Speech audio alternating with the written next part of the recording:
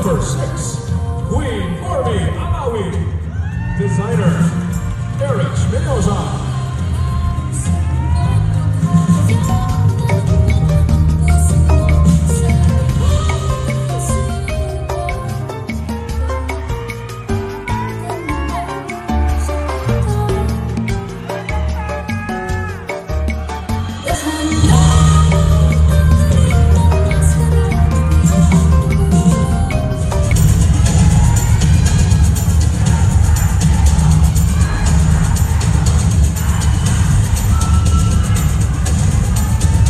Maraming salamat. Of course, award goes to candidate number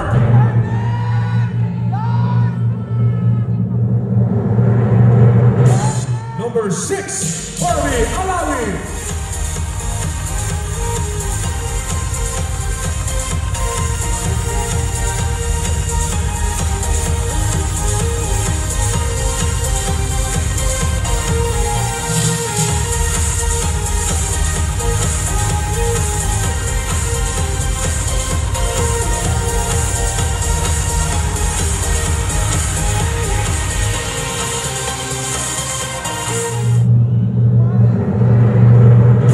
Congratulations, candidate number 6, Queen Barbie Alawi.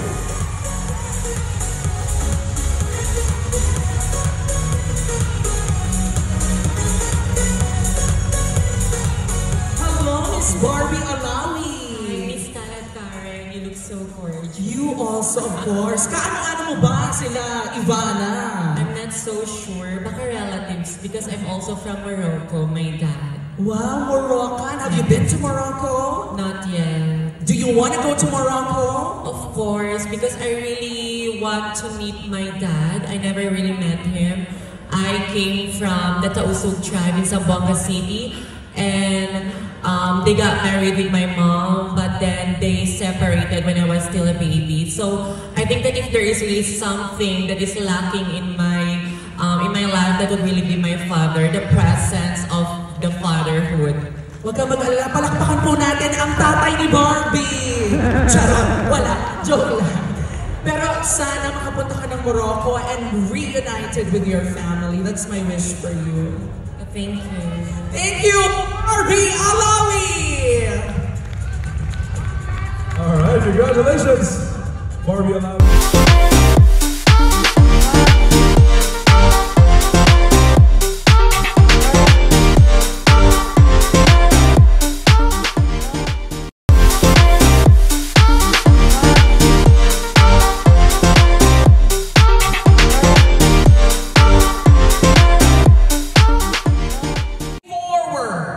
To the next round of the competition.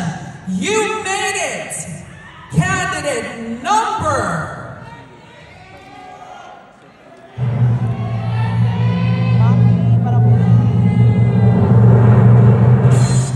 Candidate number 6, Barbie Alawi!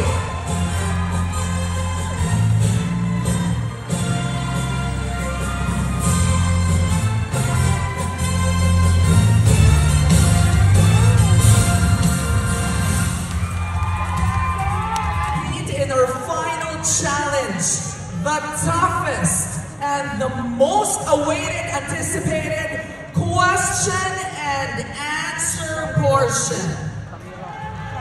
Come on. When you hear the sound,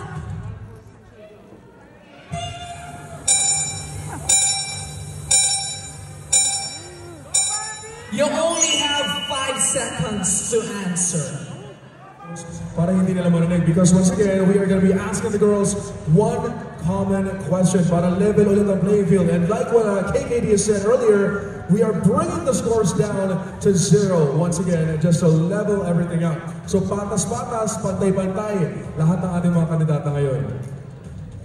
Nakaka-nervous so eto na. Our first to answer is Miss Barbie Alawi. First of all, congratulations. You got this far. Andito na tayo. Ganito na lang kalapit yung corona. Sobrang lapit na. Anong nararamdaman mo ngayon? Ang dami humihiyaw sa'yo. Also online, I see your presence. Sobrang laki sa online, sa social media, sa ating online viewers. How did that make you feel? very overwhelmed because it is really my first time to join a very big national pageant like this. But I am actually cherishing every moment that I am here, spending with all the candidates. And of course, to all the supporters out there, most especially the people from Zamboanga City.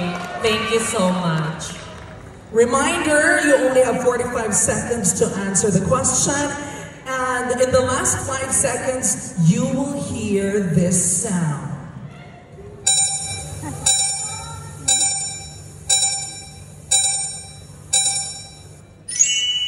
This is the question.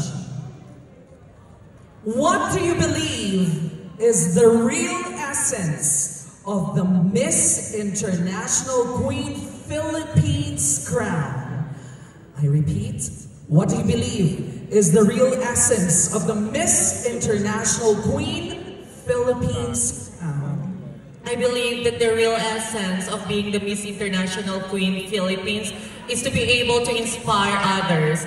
I am a doctor, a licensed physician, and I would want to emphasize to everybody that if I'm able to achieve it, so can you.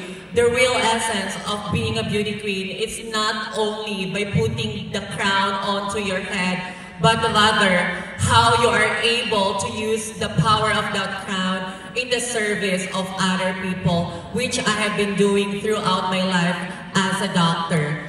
Thank you so much. Thank you very much, Doctora Barbie Alawi. Grabe naman nun. Okay, we have...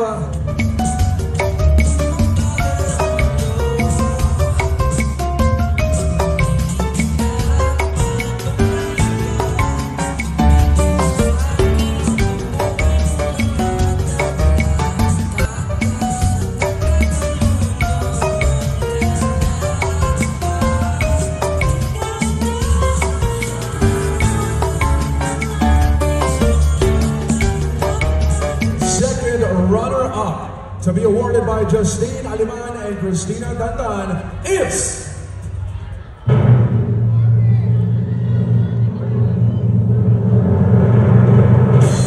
Our second runner-up is candidate number 6.